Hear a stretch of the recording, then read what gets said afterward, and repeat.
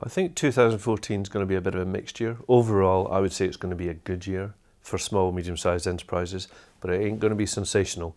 We're not going to be looking back on it 10 years from now and going, wow, that was a huge turning point. I'd say it's more of a stabilizing point, not quite a plateau, bit of a sawtooth shape, but overall, I'd say the signs are good. There are some barriers that we could do something about that are still impeding businesses. Two major ones I'd mention. The first one is capital.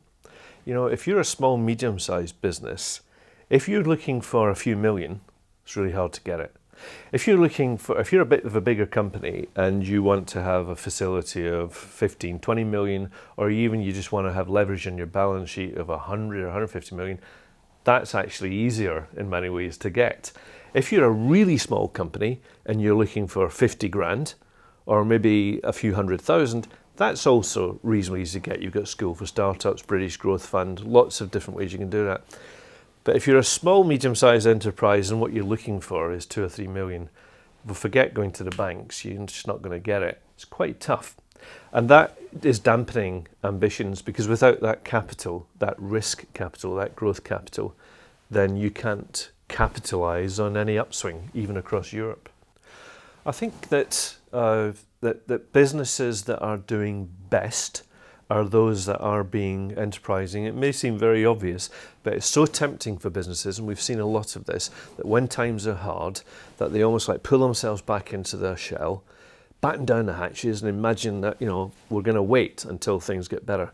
The ones that are doing really well are driving expansion, whether it be across Europe, China, India, or wherever. So they're coming up with great ideas, they're being entrepreneurial, they're taking some risks, somehow they're getting access to capital and they're going for it. And that comes through, I think, quite clearly in the report. We're good at that.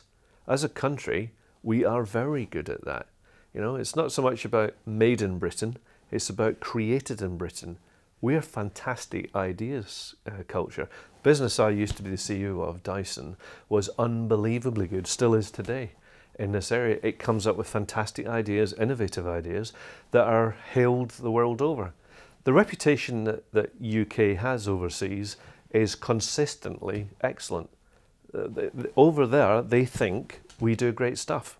And the businesses that are recognizing that and throwing themselves at that, I think, are doing really well. If your product or your idea or your service lends itself to overseas markets, that is a tremendous thing to do. For obvious reasons, not just the financial reasons, but you're spreading your risk. Next time a recession comes along, you're not totally exposed to UK. You know, part of your exposure is UK, part of your exposure is over there. But you have to be careful too. It's not easy. It's a great thing to do. It carries with it risk. So you've got to select your countries very, very carefully and make sure you think your strategy through very carefully, and then execution is all. The National Business Awards, which is something I've been associated with now for 2 or 3 years, for me, the work they do is really important. Because what they do is they go out into the business community and they encourage businesses to effectively stand up and be counted. So what they're saying to businesses all over the country is, here is a platform for you to show what you do, to meet like-minded businesses, meet your peers, and effectively to compete. Yeah? And to gain recognition for what you do. It creates a whole buzz around UK business UK, right, which is very, very positive. So it's very supportive. I mean, David Cameron said his message to the last National Business Awards conference back in November was how critical it is for the recovery and the future prosperity of UK that small businesses, medium-sized businesses, like the one supported by the National Business Award, keep doing what they're doing. And the National Business Awards is like glue to me. It holds a part of that process together. But there is little doubt that there's some evidence of a bit of a brain drain from the northeast part of the country, Scotland, down into London. I don't know whether that's inevitable or not. But equally, I can tell you, because I've looked at the hundreds of businesses that are active and competing in the National Business Awards, there are loads of them that are not based in London, nowhere near.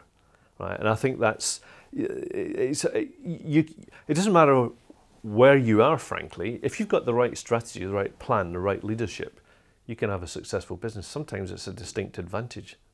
I'd be supportive of pretty much anything that I think is going to encourage business flow, whether that's moving people around, creating enterprise and jobs in its own right.